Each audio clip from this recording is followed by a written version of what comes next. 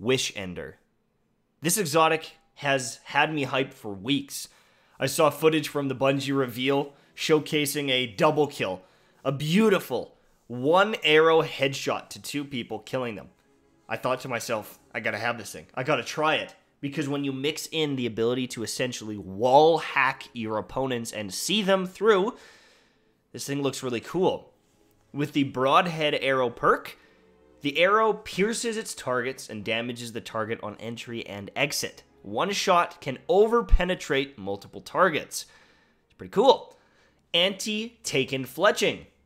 Specialized in taking down taken targets, meaning you're going to do more damage to taken enemies. It's like 20%. It's pretty cool.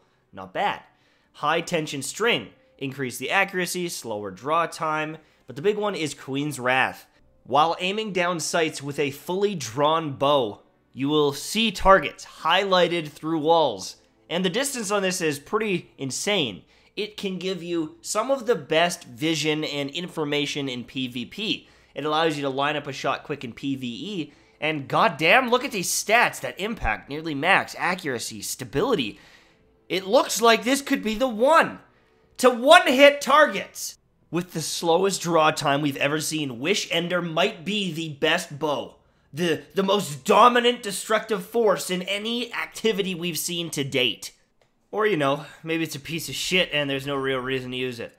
Anyways, we're going to be looking at the Wish Ender today. This is a very interesting bow. You can see that it highlights your targets. It can shoot through your targets. It's pretty damn cool. Look at that. Bam!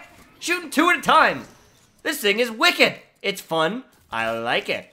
Now, in PvE, there's a lot of perks that are going to get wasted here. Do you really need to wall hack and see a bunch of dregs on the other side of a car? Or a boulder? Probably not. It's not going to change up your gameplay that much. If you see something on your radar, you're going to be cautious already. And if it's in PvE, do you really need to see their exact position? Now, you could pop in and out of cover and line up the perfect shot. Yes, absolutely. But it's not going to have as much value as in PvP. Now, the other thing, too, is with the broad arrow, where you're going to be lining up a shot and killing 2 enemies. Wow, that looks really, really cool. Guess how many times that actually happens? The answer is not that much. However, with the extremely slow draw speed of this bow, there may be times where you want to line it up and kill 2 with 1 arrow. But you also have to remember, it's a skinny little arrow. Skinnier than my tiny little dinky. And chances are, even if they are close and you're trying to line up that shot, landing 2 crits is going to be risky business. Not going to happen that often. If you're trying to go for even the body shots and line it up, there's chances that you leave them alive. And if they're a yellow health bar enemy, it is going to be an absolute nuisance if you're not trying to simply crit them, and you're probably better off just going for the headshots one after another. The broad arrow perk just doesn't do enough. And while it's a cool feature, it's a cool feature that isn't gonna really change your gameplay that much. You could simply use Trinity Ghoul and AoE all of your targets. It's gonna be 10 times, 20 times more effective than this for dealing with multiple targets. And so I don't even consider that a strength of this weapon whatsoever. It's a nice little thing that can happen, but if you're relying on it, I think you're doing something wrong because there's just better options. Oh boy! Mtashed is getting negative already. Oh, we're just getting started with this piece of shit. The high impact tends to be overkill on trash mobs, while the draw time being one of the worst we've ever seen makes it an absolute chore to shoot it and use this bow.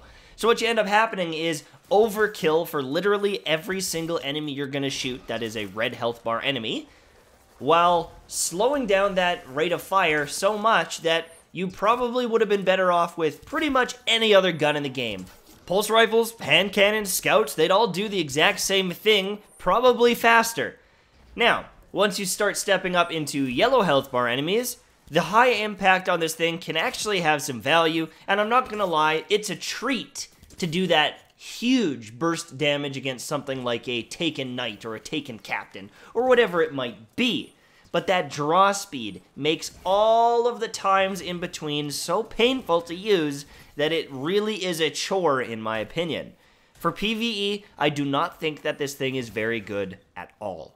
Now, my aim with this bow in a lot of these clips is very lazy. I'm not landing crits the way I should, so don't judge it off of these clips. I used it for like 3 hours trying to get an idea of this weapon, and I'm just throwing together whatever I see while I discuss.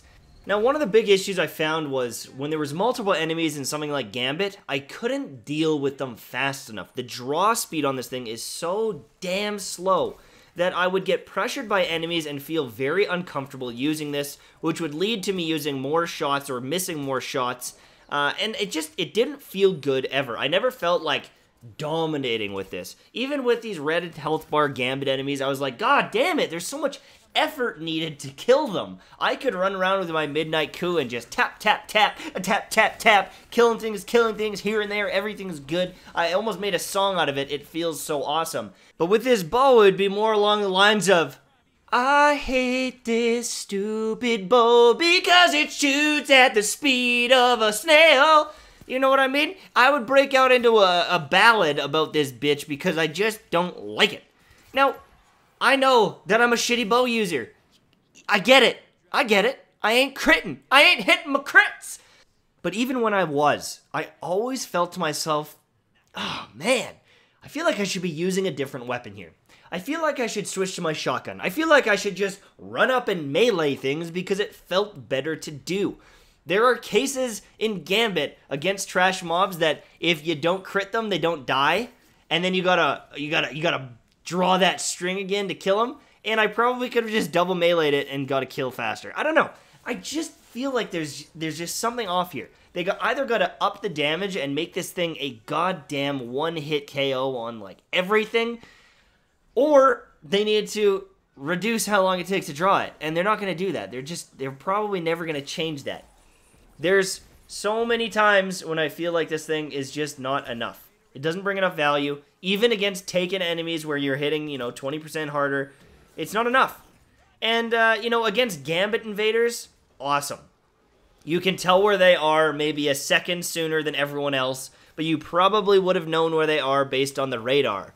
As for a DPS weapon, it just doesn't feel rewarding because of that speed. And the fact that if you accidentally miss because someone flinched the boss, you're putting so much time in between your shots, it feels wrong.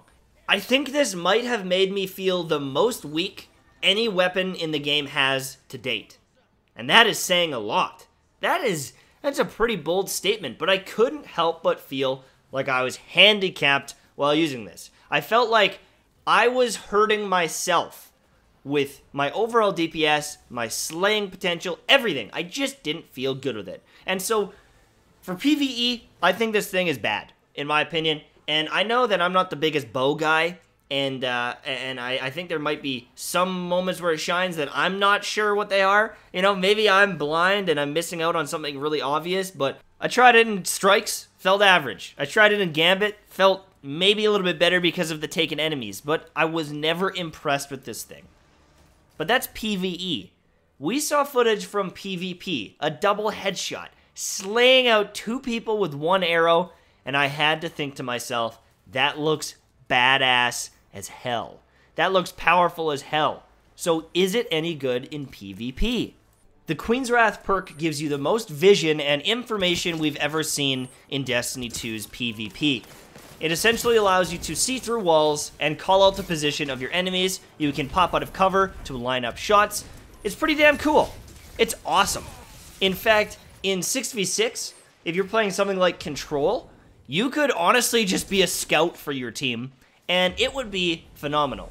If you're ever playing with no radar, which doesn't typically happen anymore, it would be invaluable if you were playing against a campy piece of shit on the other team.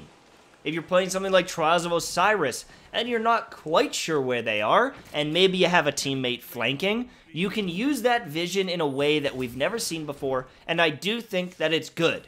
Vision is always a strong thing in PvP. You're essentially Widowmaker. But there are a lot of times where I feel that it doesn't work that well. There are times where it's a little bit buggy, or it didn't draw the bow far enough, or you didn't aim down soon enough, or whatever it might be, and it ends up not tracing or tracking people the way I had hoped. If you're popping in and out of cover, you're repeatedly aiming and drawing the string, there are times where I honestly think the game gets confused, and it doesn't apply the perk when it should. I don't know if there's a small cooldown so you can't abuse this thing over and over and over again, but there were a ton of times where I felt like the bow wasn't doing its job, and probably the only thing that it does well, the vision aspect. Because without the vision aspect, this thing is a joke.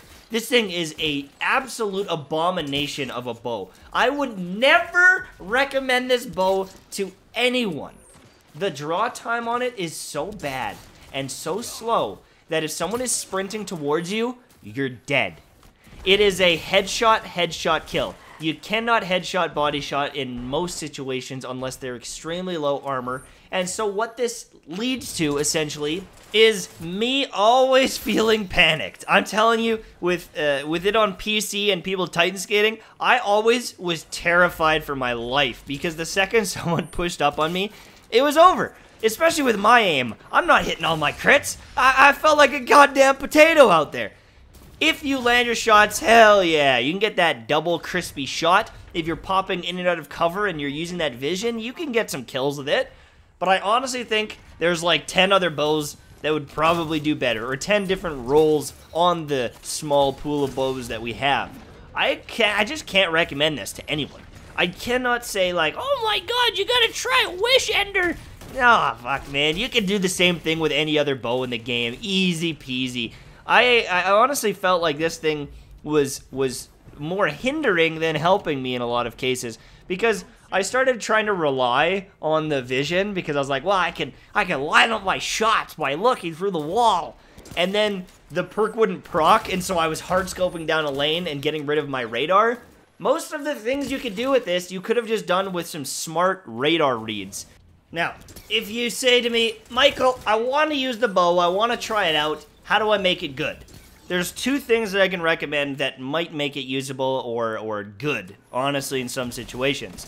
Number one is on Hunters with the Oathkeeper exotic. It allows you to hold down your bow draw indefinitely. So, you can keep that max charge, you can keep that vision all day long, and you can scout for your team. You can line up those perfect shots, you can essentially hard scope hallways, and you could probably make this thing work. I would definitely back it up with something like a shotgun in case you don't kill the person when they start pushing you. But there is some potential on the Hunter with the Oathkeeper, and that's probably one of the only times I would say that this vision is good, or OP. Because you essentially know where everyone is at all times, as long as they're within range. Now, if you want to do more damage, you could use something like the Well of Radiance on the new Sunsinger, or the Dawn Blade, or whatever you want to call it. And, I mean, there's some potential there, too. It is a high-impact weapon, and you're going to slice people up if you hit them in the face. So, yeah, it's pretty cool there as well on the Warlock. But the amount of times that this thing shines is very limited. The range that you can use this vision, you probably could have done the same thing with radar, or you're putting yourself at a bit of a risk that someone will push you with something like a shotgun. And with how prevalent shotguns are in the game right now, there's a very good chance that that's going to happen. And so I honestly feel like you could play smarter and safer with a better bow a lot of the time. I just can't get behind it. I'm sorry, my dudes. I wish I liked it. I wish it was better, but I just can't say with any confidence that Wish Ender is a good bow. That's all I wanted to say. That's all I can really say. There are tiny, tiny, tiny pockets where this might have value. But in almost every situation, it's kind of just average. It's actually probably below average. Thank you guys for watching. Hopefully you enjoyed the video, and I'll see you soon, my friends. Bye-bye.